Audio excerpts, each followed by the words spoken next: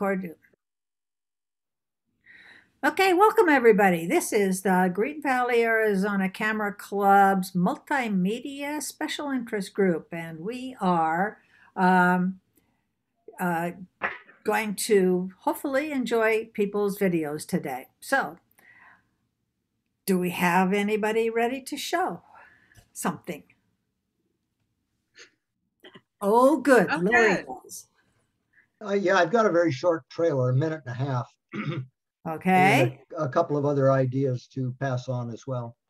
excellent. Anybody else have anything going? Larry, are you in not Canada ready. still? Whoa. Yes, he is. Yes, I am. Yeah. Sorry, I have to hit the space bar. I Yeah. Oh, put it on mute. okay. Yeah, right. Okay. Well, I guess Larry, you're on. Oh, wait, no, maybe I didn't. Let me see if I did. Okay, now you can. It's a while since I've done this, so stand by for problems. Okay, share screen, share sound, optimize, and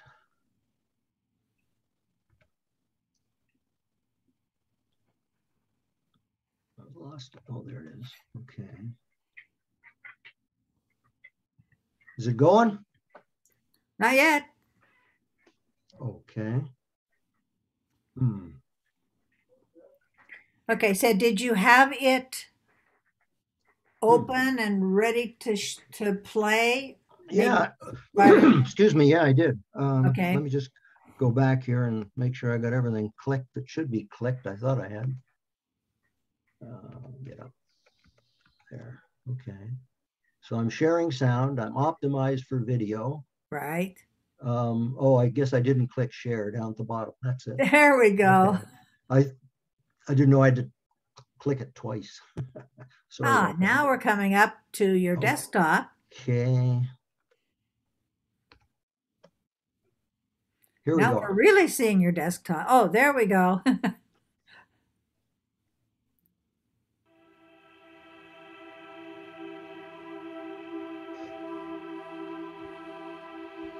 Who built these impressive structures in the barren desert? Why? There were 4 major settlements occupied by the ancestral Puebloans: Canyon de Chelly, Keat Seal,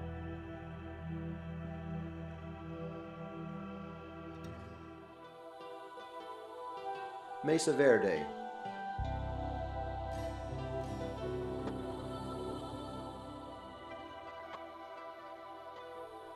and Chaco Canyon.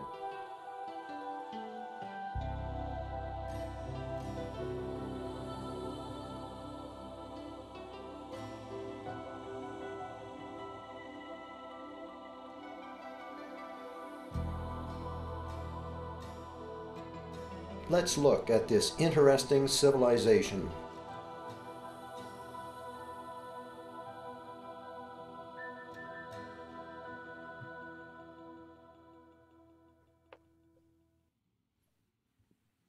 Okay, so that's, am I on or what do I have to do now? Okay, stop screen sharing and it should be up at the top. There it is. Yeah, okay, gotcha. Okay. Is everything back where it should be?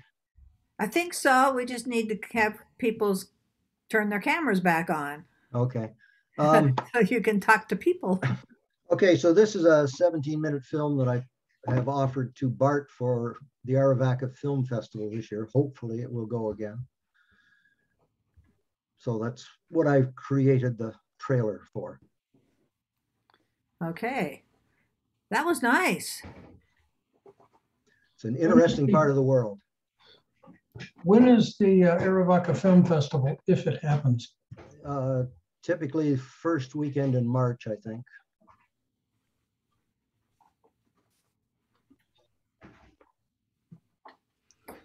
Okay, so give me the title again because that went by fairly quickly.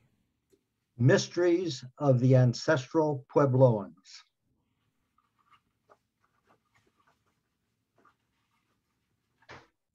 you've done a lot of research then.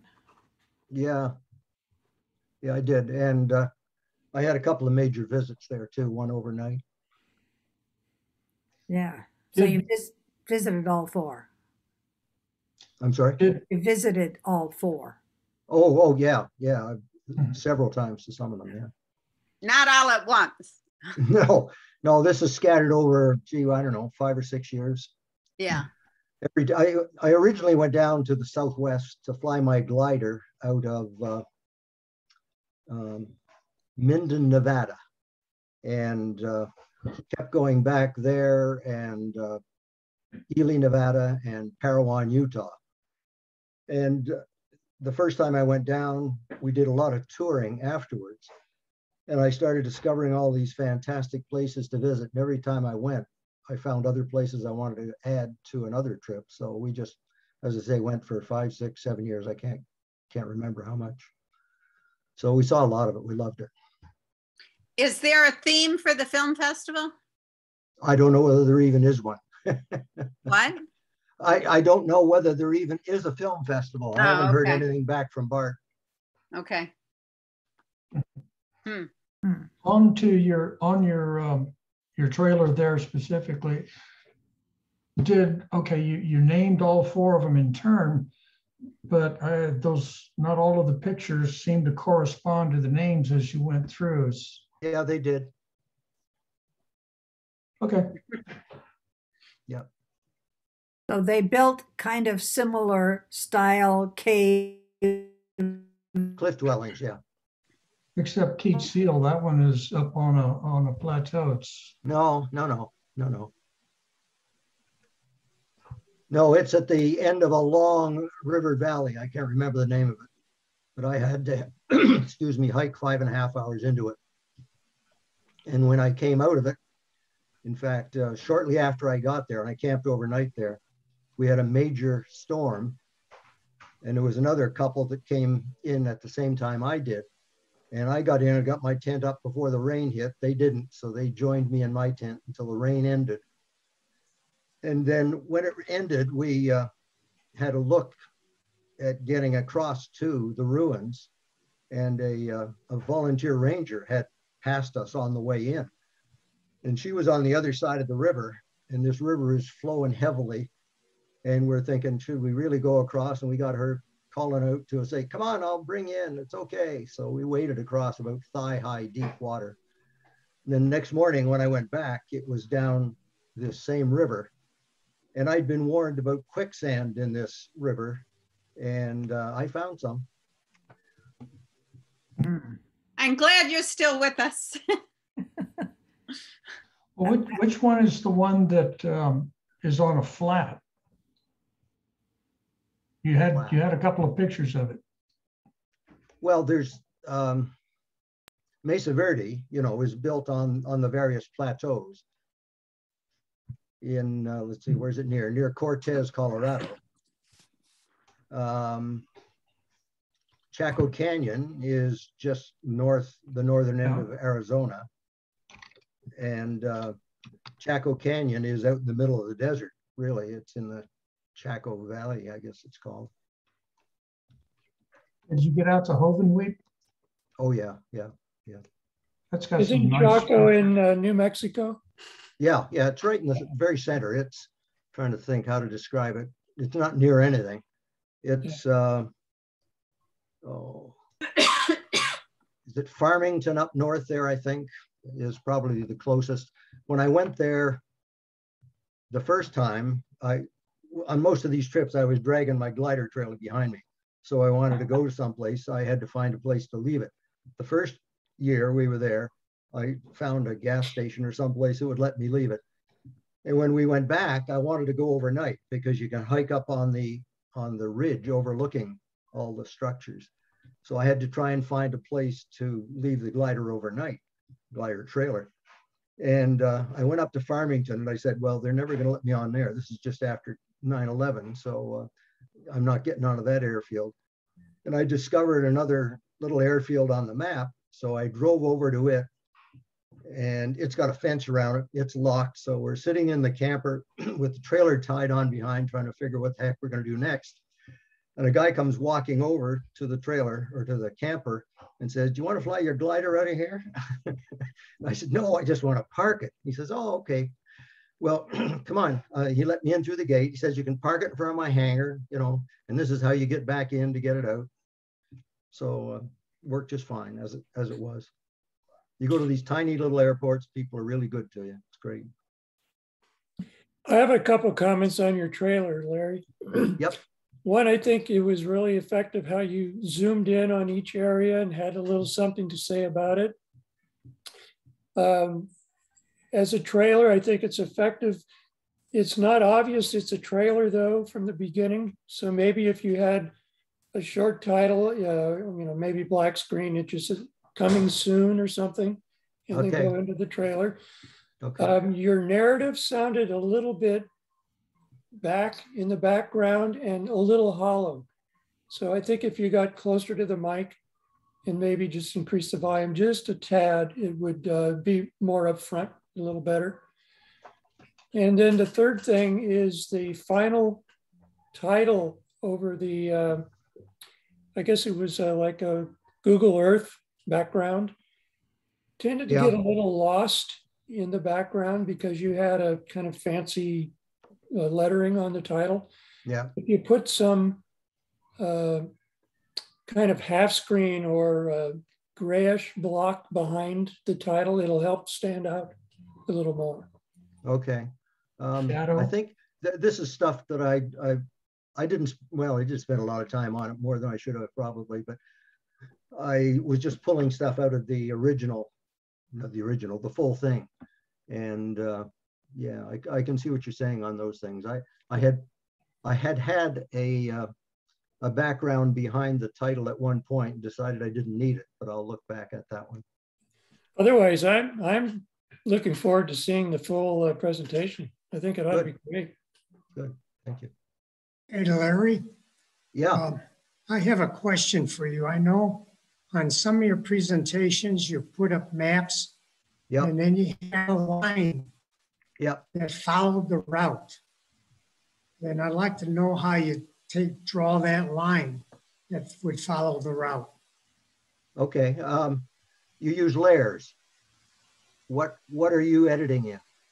I'm right now DaVinci Resolve. Okay. I don't know of DaVinci Resolve, but I'm sure it's got all the features of Premiere Elements. Oh, it does. Yeah. So basically you put your line on a layer over top of your map, and then you crop your line and then from one end to the other, and then uncrop it, Right. Lack Okay. of better term. Yeah. Thank you.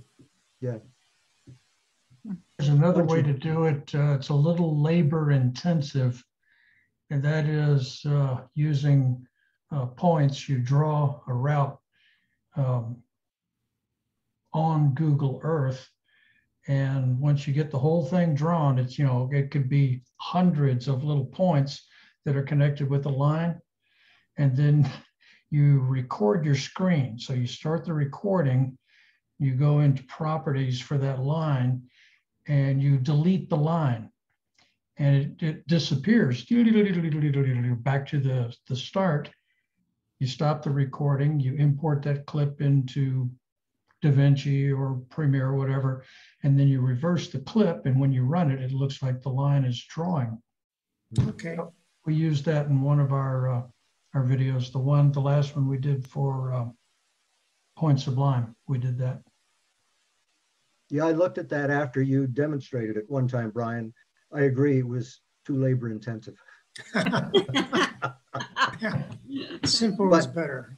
But what I had originally worked with was doing it all in Premiere Elements, and I picked Gary's brain a couple of years ago about what is it? The art starts with A. God, I can't remember the name of the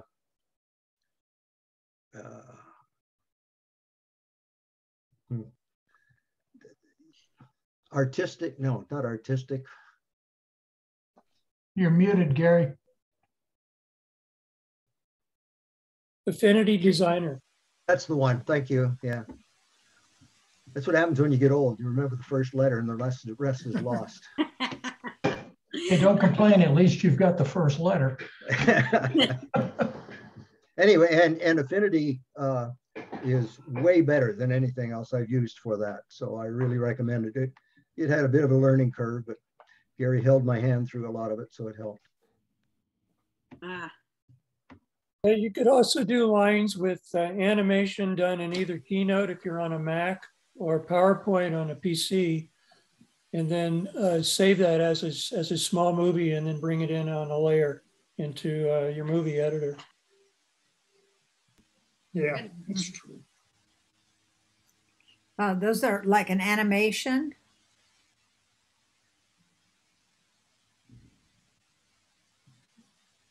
Okay.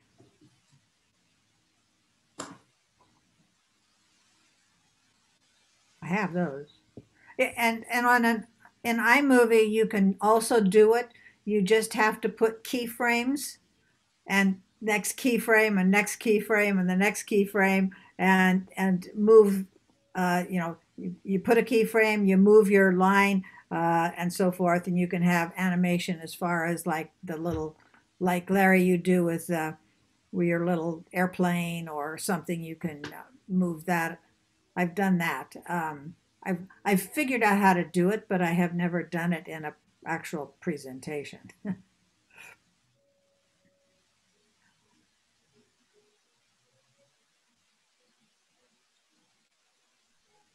So, else? Anybody else have something for the just general information? What's going on? What you're working on, but not ready to show? Anything? Yeah, Jim, go ahead and unmute yourself. Will there be anything over at the Camera Club soon with the SIG? It was supposed to be today, I thought. Yeah, I went there. I went there this morning and there was nobody there, but there was a giant coffee stain on the carpet in our room. So I don't know what's going on. Ooh. Blood stain? No, it I was think definitely, until it the was SIG definitely gets over coffee. there, there's got to be somebody who's going to take charge for in-person meetings of the SIG. Who's there? And right now, we don't have anybody. I thought Todd was going to do it, but I guess not. That's what I thought too. I think Todd Todd is had a right now missing in scheduling action.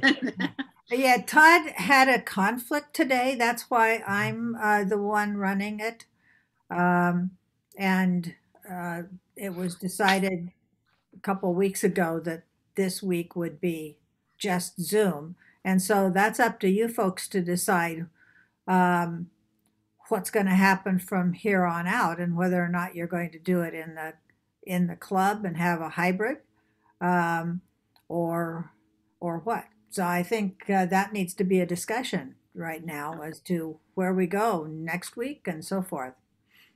My mom's internment in Arlington finally got scheduled for October 19. And I'll, by the time I drive down there and see some people down in that area and come back, it'll probably be November before I get to Arizona. We'll, Susan and I are going over to the Camera Club at some point in the afternoon when there's nobody there. And we will do a short how-to video on how to set up a hybrid. And when that's ready, then we'll be ready to dump the box of stuff and the video and somebody can take it over. But anybody notice in the paper, the article about people being turned away from the local hospital because of no room in the ICU? Wow. So Susan and I are backing away from public contact for a while. That's a good idea, Brian. I'm glad to hear that, really. Yeah. One of the problems is, even though we're vaccinated, there are so many breakthrough cases now with the Delta variant. Yeah. Well, You know, I've had the 2 vaccinations and the booster, and my system is so unpredictable that I'm not taking any chances. Oh, I don't blame you. Yeah. While we're all here, I would like to say thanks for the critiques that people have been offering on shows, including my own. And when I do show that at the end of the session today, I hope that you see your input was taken to heart and had a positive effect. Because I redid that Knollwood video, the one of the little kid in the camp, whose family, of course, don't want to see him on YouTube, but they'd love to see him. Yeah, but he knows that bears are safe. Right. That's the one. Yeah. Well, we look forward to seeing your second version also. So I don't know, maybe this is going to be a short meeting and we'll just stop the recording and go to Holly. Yeah, you can come back on after if you want, if you think it might be useful. Well, that cuts the video into 2 pieces. Okay. But did we decide on anything about next week? I thought we're going to skip next week because we're doing alternate weeks, right? Oh, I forgot that. Okay. Yeah. Okay, skip. Okay, right. And then the following week, I will be in Iceland. Oh, sorry. Hopefully get some action on one of the volcanoes. Yeah, hopefully. Definitely the geothermals. Okay, so the next meeting is going to be on the 27th. Right. Okay. All right. Okay, well, let's just hope we see all of you on the 27th, maybe with some things to show. And with that, I'm going to stop the recording. Do someplace down here. Here we go.